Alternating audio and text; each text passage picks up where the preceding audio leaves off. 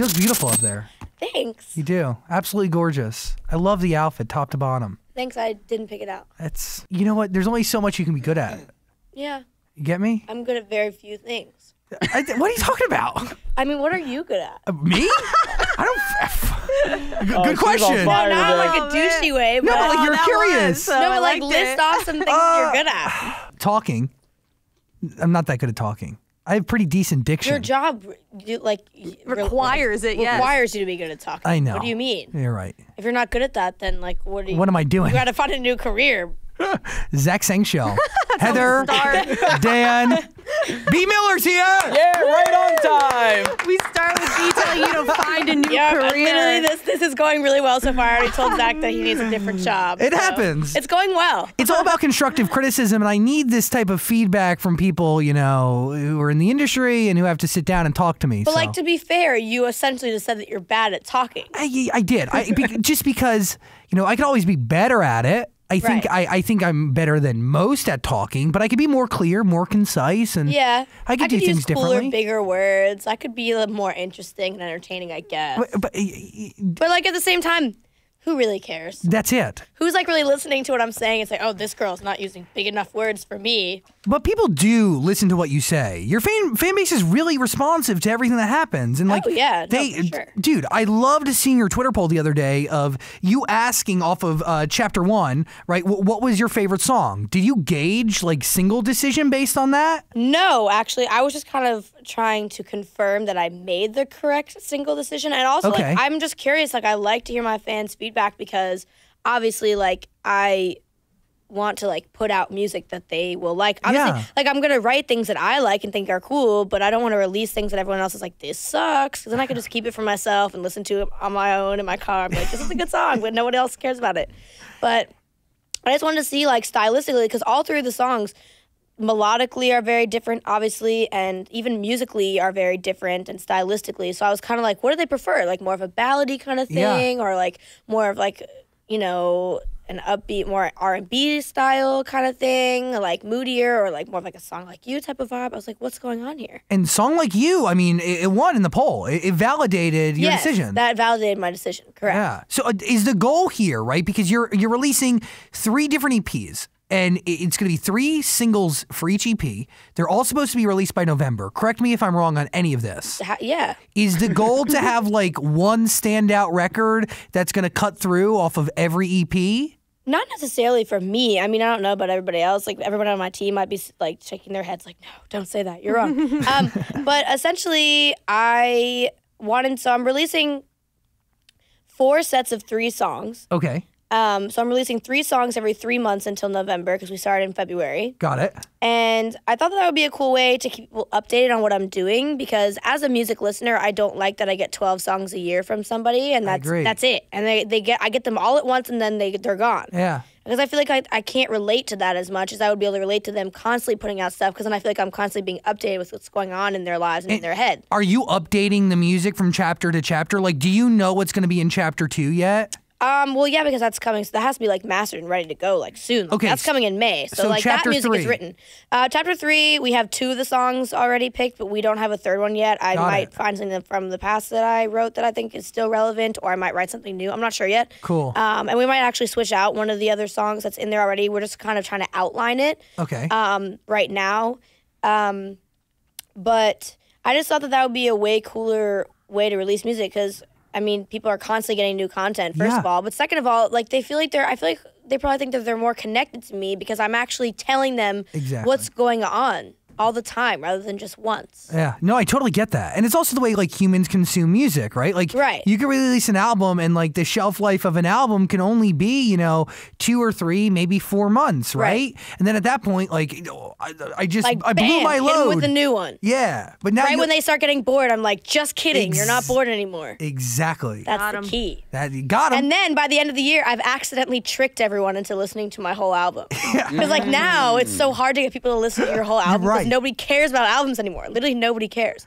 And it's really hard to be like, hey, listen to all 12 of these songs in one day, all at once. But now, in November, I'm like, haha, like I've actually tricked you into listening to all of them. Like, ha, got you. Some songs do go undervalued on it. Like, I mean, there's the famous word, album filler, right? Like, you know, if you consume songs like that, I mean, some pieces of art that you could think would really resonate with the audience of yours, you know, they can go undervalued or kind of like unrecognized in a sea of like 12 others. But if you only release 3 at once, people are more likely to listen to 3 songs at once than 12 songs at once. Beautiful.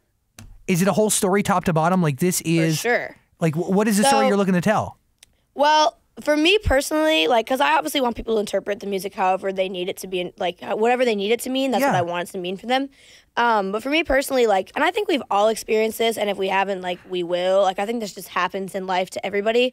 Or the time that I was writing the music that came out in chapter 1 and that is going to continue to come out in the next chapters, like when I was writing this stuff, I was going through kind of an experience where somebody that had been really important in my life for a very long time, I kind of made a recognition one day. The day that I wrote Song Like You, I made this recognition where I was like, we don't actually do anything positive for one another. Like this person that I really care about, and it's going to be so hard for me to not have them in my life as much, I need to actually not have them, even though it's going to suck, because we don't do anything positive. Like, we were really bad for each other, and it wasn't just, like, a one-sided thing where the other person was bad for me, but, like, we both just didn't, it just wasn't working. It was not good. But if it was bad for you, why did you care about him? Or did you care about that person despite how toxic the relationship was?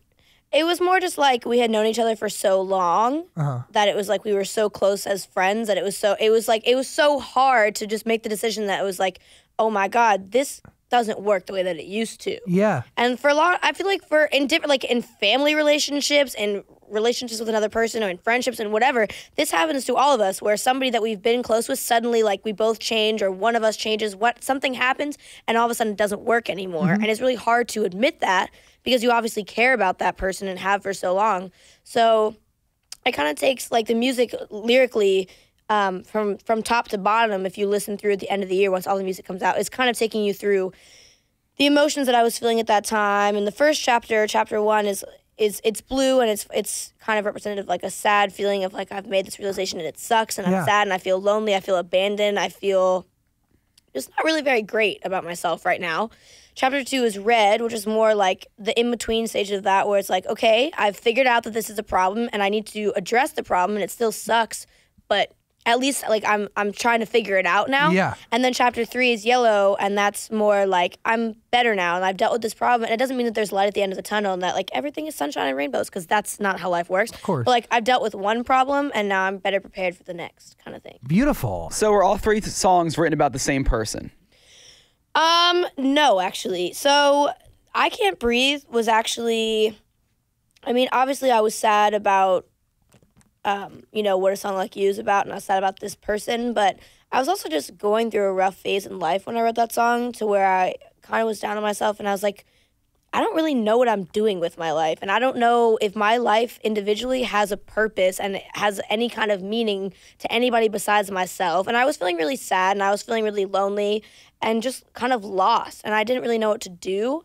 And so I just wrote a song about it because I know that everyone feels that way. There's no way that anybody in this room hasn't felt like that, essentially. Is like, we definitely all have times where we reflect on our life and all of a sudden we're just like, what am I actually doing? And obviously a lot of times there's no reason to think that, because then you look back on when you thought about that and you're like, wait, I was actually accomplishing something and everything was fine. But in the moment sometimes it's really hard to recognize that things are actually okay. Yeah. So that song wasn't really about a person, it was more about me. And there are definitely other songs that are about me and how I'm feeling internally that not only were on chapter blue, but are on red and yellow and are coming out in the future.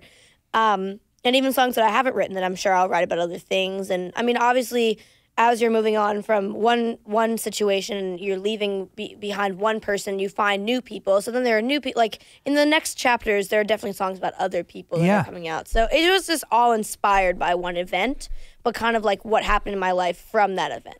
Well, in the song I Can't Breathe, you actually sound like extremely sad in the song. Yeah. When you went in to record it, were you that sad, or do you have to like get yourself in that mindset? So a lot of the times when you write a song, you record a scratch vocal that day. Like you just record not a great vocal and you're like, we'll come back to this later. Placeholder. Yeah, it's like a placeholder, exactly. And that day, the vocals that are on I Can't Breathe, like on the actual released version, we literally set up a microphone in the middle of the room and played the music into like these crappy headphones. And I just sang like that's pretty much like 1 or 2 takes, that song. It really just consists of like 1 or 2 vocal takes put together.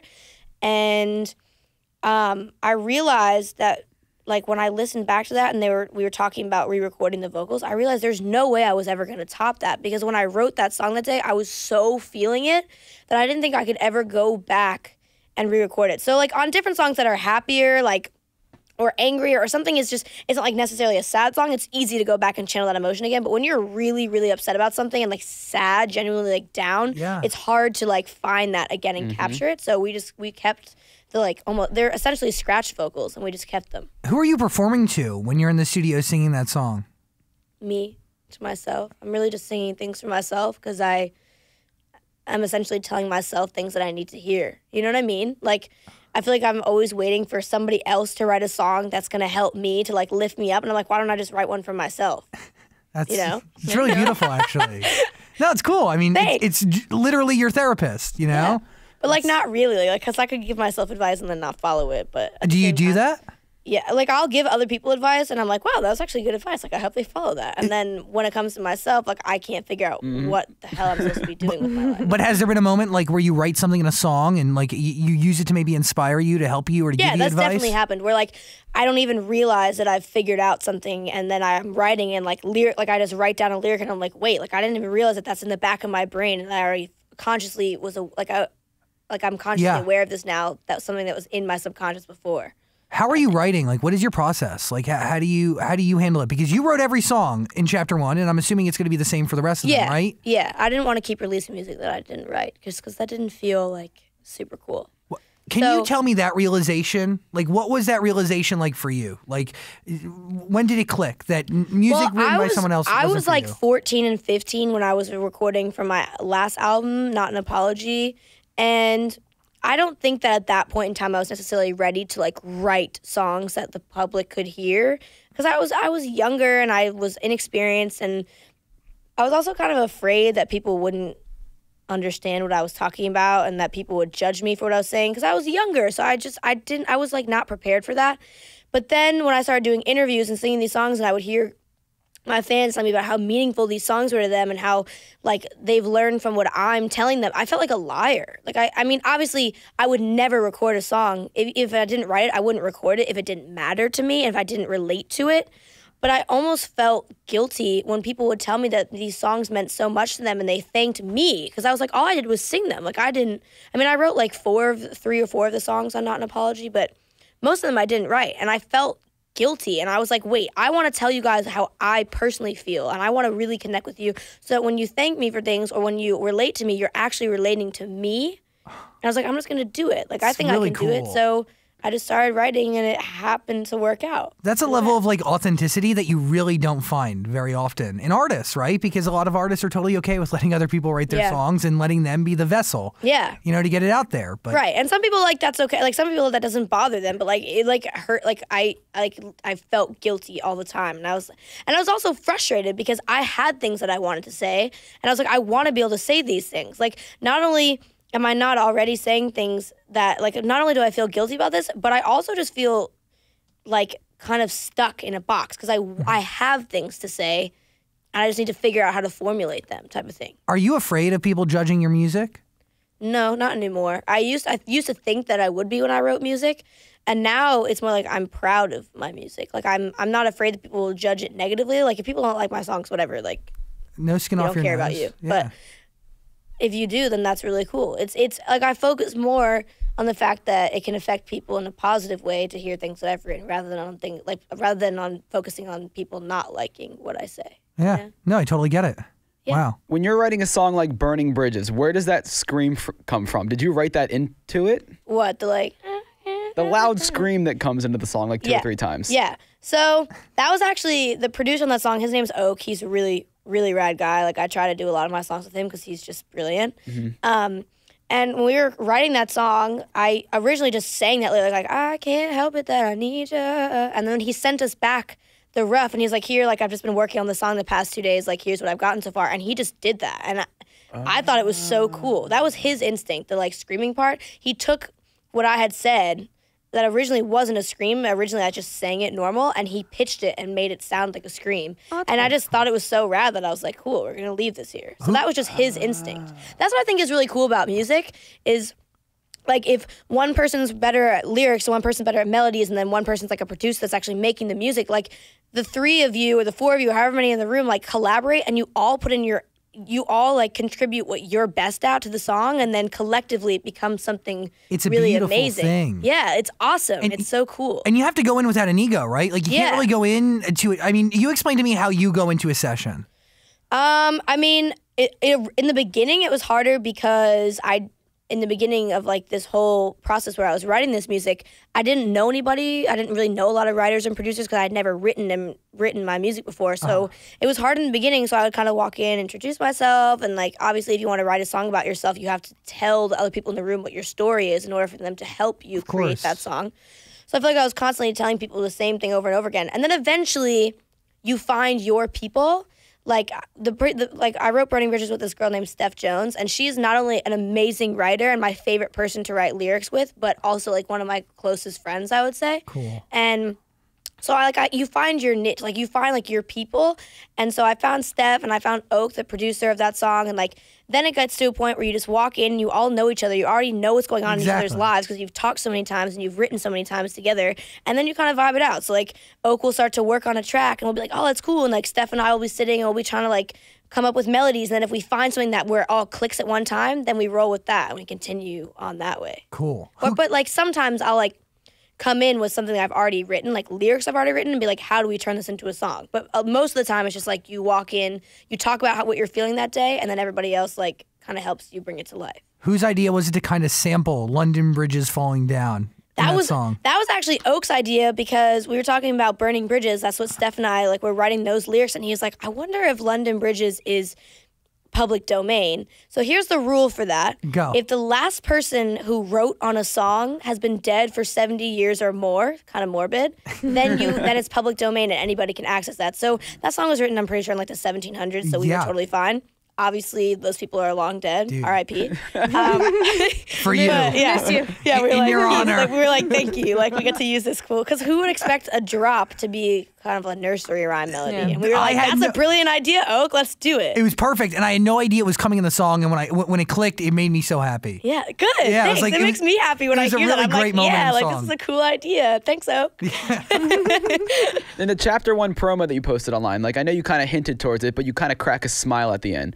Is that like saying, you know what I'm talking about? What video? You release like a promo video. Yeah. And at the very end, you crack a smile. Yeah. Is that pretty much saying like, hey, I got through these sad, depressing times? But like, yes, like it's like the depressing part is pretty much on its way out. We made it through. We made it through. We got it. And where are we at now? I mean, you're in a solid place? Personally, like I'm stable right now for the most part. I mean, obviously I have my bad days, so like I'm doing pretty good right now. I'm pretty happy. Like, I wrote these songs a while ago when I was actually like really sad, and obviously when I sing them I still feel that, and it reminds me of how actually grateful I am that I experienced those things, because I mean that's why I did the colors, because I'm doing blue, red, and yellow, and then the final 3 songs, which will be the completion of the album, is going to be called something that kind of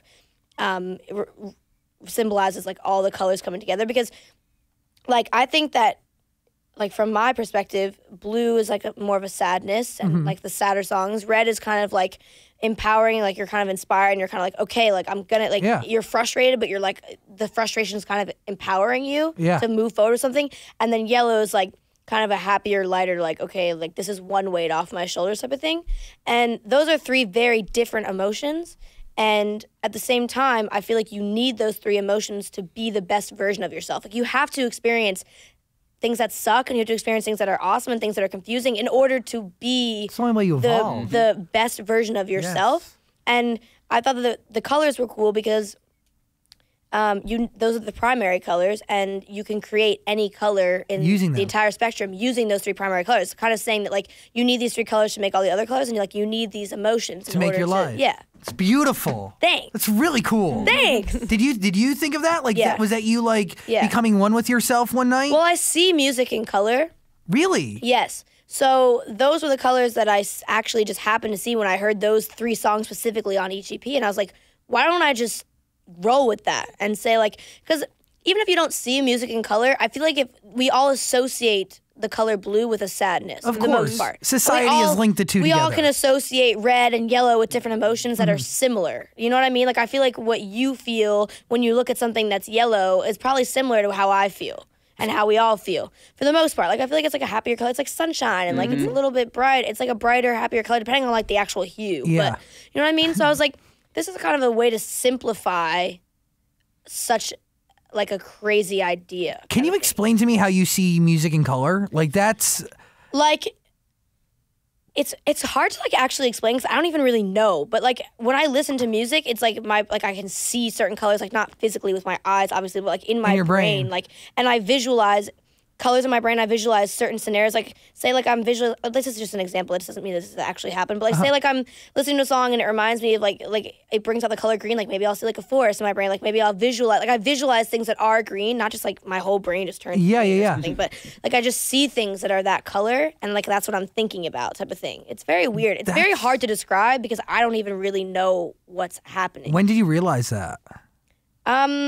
I mean, I've always just known that was a thing. So obviously, I listen to music and that happens. But I didn't realize that there was like a name for that, and that that doesn't happen to everybody until like probably 2 years ago. Like I didn't realize that was like an actual thing that only certain people have. Is there like a song that you remember like hearing for the first time and being like, "Wow, I'm seeing brown bark wood"? Why? Or something like that? You know the song "Wild Horses"? Rolling Stones. Yeah. Horses. Yeah. That was one of my favorite songs when I was a kid, and I used to always just see, like, obviously you're talking about horses, whatever, but, like, I would see, like, rolling hills and, like I said, browns and, like, golden colors. Like, every time I hear that song, I still see those same colors. It's, like, a gold or bronze. Like, it's, like, goldish and, like, kind of bronzy and, like, very, like, open and expansive. And, like, that's the first song that I can look back and, like, say that, like, I can remember, like seeing that and feeling that. Wow. But it's cool. It's so, like, I don't even really know. Like, it's very weird to actually describe because I don't necessarily know what it is. You did a good job. I get it. Yeah, no, I totally understand it. Job well done. You're happy that there's no more honeybees on Cheerio boxes? Yeah, my mom actually texted me today, though, and she was like, Cheerios is owned by General Mills, and General Mills actually uses pesticides and all kinds of awful, terrible things that are actually killing the bees to create their Cheerios. And the only way that they could actually help the bees is if they started going organic. And I was like, wow, Mom, you're actually right. So even though it's cool that they're like promoting helping the bees, they're not necessarily actually doing anything. It's cool that they're giving out seeds for like fancy marketing, dude. Wildflowers. But my mom was like, that's pretty much just marketing and not actually doing anything helpful. So I was like, wow, Mom, way to burst the bubble. How's your mom doing? She's good. How's everybody doing? Everybody good? Yeah, they're pretty good. Are they here with you in LA? No, my mom and my whole family is on the East Coast. So it's really hard. Like, I'm really out here, like, totally alone. Like, I have no family on the West Coast. Like, my extended family even is all on Long Island. So, like, literally everyone is in New York, and I'm here by myself. And how is that? Because you're only 19. 18. Jesus. Fetus. You know, you're... Come on! Fetus. You're navigating life. You mentioned that you're 18, not 19, but did you have to wait to put this... Is it an EP or is it a chapter? What are you calling it? It's a chapter. Did you have to wait to put this out until you were 18 because there is an explicit logo on it? No, actually. That's a good question, though. But that was the timing that worked out best for us. Because pretty much the entire music industry shuts down from, like, the beginning of December through, like, the middle of January for, like, the holidays. So people, if you notice, like, really nobody releases music during that time. Because the beginning of, like, the musical year is in February. Charts are closed. It's pretty useless if you decide to release then. Pretty pointless. Yeah. But you're here navigating Hollywood by yourself. By myself. My mom, so I just got my own apartment, like, 3 weeks ago, maybe. And I used to come out here all the time and just stay in hotels for like months at a time, which was awful. So I'm a lot happier in my own place. What'd you say? Yeah, I said, I saw you once. Yeah. Oh my gosh. Don't even. Anyway, sorry, keep going. Don't bring that up. But yeah, so I have my own place now, and like the first day that I like got my keys, I flew my mom out, and she like helped me like get my furniture set up. She helped me go shopping for all the essentials like toilet paper and like toothpaste and towels and cleaning supplies and all and like. And are you keeping things stocked? Yeah, because you don't realize how much you don't have until you move out of your parents' house. Yes. Yeah. Okay. This has been my biggest dilemma. Is like a lot of my friends still live with their parents, or like they live in college, so they like have a roommate or something. Like I just realized the other day, like I would actually starve if I didn't like feed myself. How weird is that? Yeah. Like being an adult is hard. Like or if you didn't buy your own towels, like, you wouldn't have anything to dry your body with. Right. Like a lot of times, like obviously when you live at home, like you think about like you're actively thinking like, oh, look, like I need this and I need this and I need this, and like. Maybe you're about to go to the store, and then your mom is like, oh, I'm about to run to the store. Do you need anything? And you're like, yes, I actually have a list prepared. Here are all these things I realized I needed. But now it's like, if I'm waiting around for my mom to be like, hey, like, about to run to the store, like, that doesn't happen. No. Like, if I'm thinking about things I need, like, they're just going to continue to deplete until I have nothing left. And I need to and then your list is so big. And then my list is so big, and I go to the grocery store and spend like $400, and I'm like, help. Like, being an adult sucks. And the other day, someone pointed out that I had no toilet paper in my apartment. I was like, oh my God, like, how can I invite people over and not have any toilet paper? I have toilet paper now. But. Buy in bulk. That's my only suggestion. The last time I went to the grocery store, I bought like 12 rolls of toilet paper. Good. I mean, that, so that should be, depending on, what your deal is, but that should be enough to get you through for quite some time. Hopefully that'll last a while. Yeah. I don't know what. I don't want to get too personal, but like. Crying. Yeah, you should be good there. Are we going to be open, emotionally, mentally to possibly a new relationship?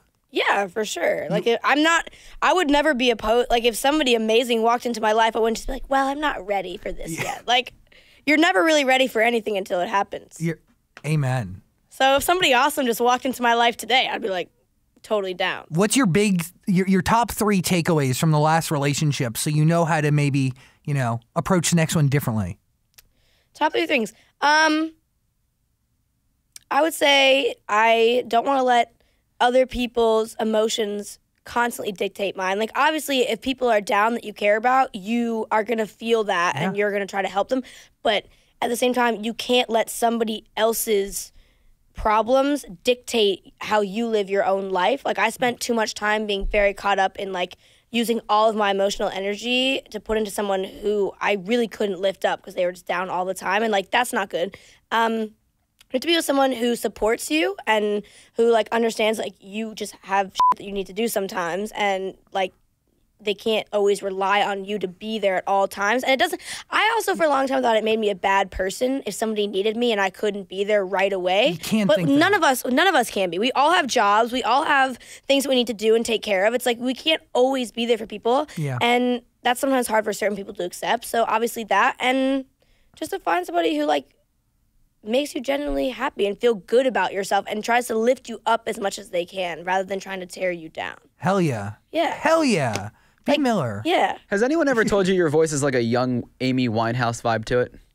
No, that's the biggest compliment like the best compliment I've ever. That's my that's my queen. Like, that's my hero. That's especially on the beginning of Song Like You, because I played it for Heather yesterday, and I was like, is this weird for me to say? And she's like, oh no, it actually does. It does. You guys, that's so awesome. Thank you. First Dan insults you, and then he compliments you. Now who's your favorite person? Yeah, well. Okay, maybe a little bit. I mean, that's a reach. Chapter 1, Blue. It is Bea Miller's first of 4 EPs that are out right now, and there are chapters to an entire story. Check them out. Do yourself a favor and do it, because all 3 songs on the EP are absolutely phenomenal. They're beautiful records. Thank you. And, you did an incredible job. And Julia Michaels, cool to work with? You like her? Yeah, no, she's super rad. Cool. Super rad. And she was one of the only people that, like, wrote, like, an actual ballad with me, because a lot of times people are like, let's not write a ballad because then it can't be a single kind of thing, because that's really how everyone in the music industry thinks. Which is so crazy. Music, which is crazy because a great ballad could really cut through. Yeah, like a lot of times that's the song that people end up caring about the most, but she was like totally like rolling with me and like helping me to channel kind of my emotions. So hell yeah. That was a great day. Bea Miller, everybody. A quality conversation. I thank you for hanging out. For sure. Thanks, guys.